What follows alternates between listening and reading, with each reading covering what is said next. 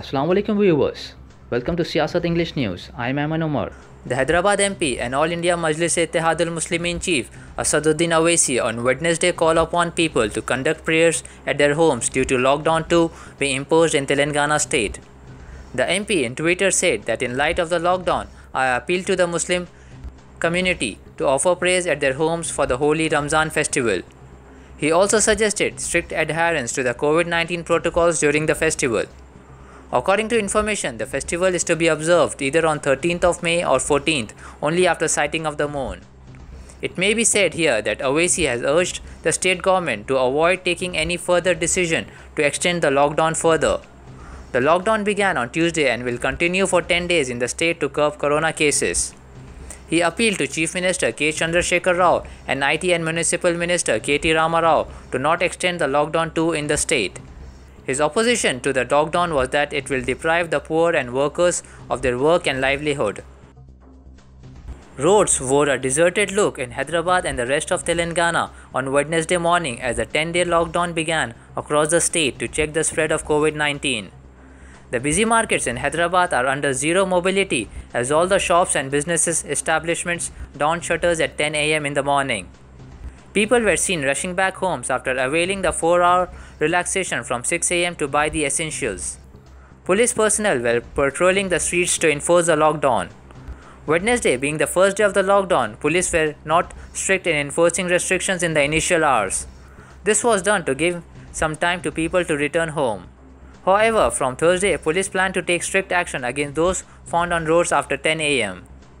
Hyderabad Police Commissioner Anjani Kumar, who was supervising lockdown enforcement at historic Charminar, said 180 checkposts were set up in the city to check the movement of vehicles. Senior officials were deployed to ensure strict adherence to lockdown norms. A senior police official said cases would be booked against violators under Disaster Management Act and their vehicles would be seized.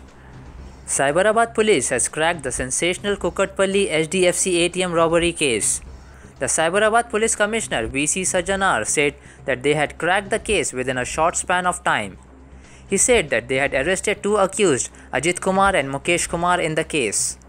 He said that the accused had shot at the security guards of the ATM and decamped with 5 lakh rupees cash.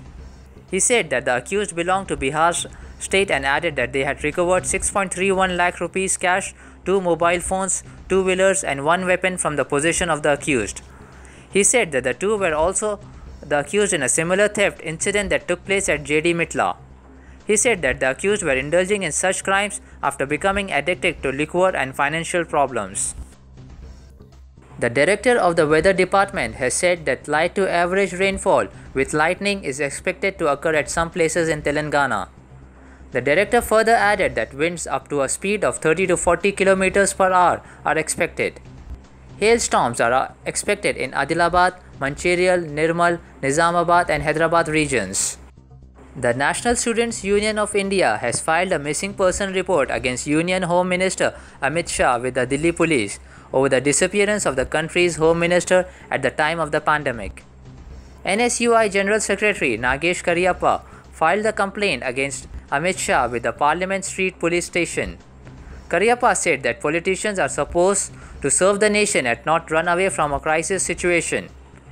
He said that when the country is suffering from a deadly pandemic and the citizens are facing a crisis, it is the duty of the politicians to be accountable, not only towards the government of India or the BJP, but also towards the people of the country.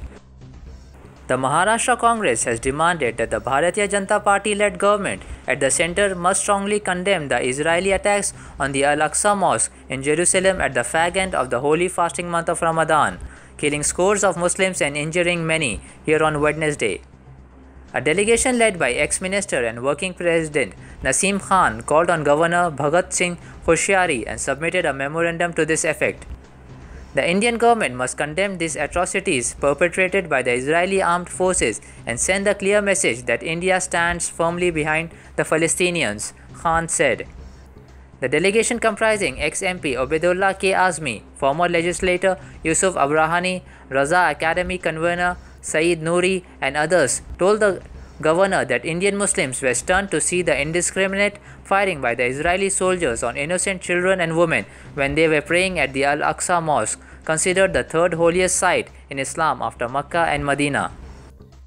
As part of Saudi Arabia's efforts to provide high-quality services to visitors and pilgrims of the Holy Mosque using the latest technologies, the world's largest cooling plant of its kind has been installed in Mecca's Grand Mosque to ensure that worshippers perform their rituals in the cool and fresh atmosphere inside Al-Haram. The General Presidency for the Affairs of the two holy mosques works on ensuring fresh air inside the Grand Mosque using ultraviolet light air purification technology. The filtration process is carried out 9 times a day before releasing the well-treated fresh air into the mosque, the Saudi Gazette reported. The air filtration process, which ensures 100% air purity, is carried out in 3 stages, namely, moving air into filters using fans, capturing pollutants and particles, and then pushing back clean air into space. Turkish President Recep Tayyip Erdogan has told Russian President Vladimir Putin that the international community should give Israel a strong and deterrent lesson against its conduct towards the Palestinians. That's according to the Turkish Presidential Communications Directorate, which said the two leaders talked by phone on Wednesday about the escalating confrontation sparked by tension over contested Jerusalem. The statement said Erdogan stressed the need for the international community to give Israel a strong and deterrent lesson and pressed for the United Nations Security Council to rapidly intervene with determined and clear messages to Israel.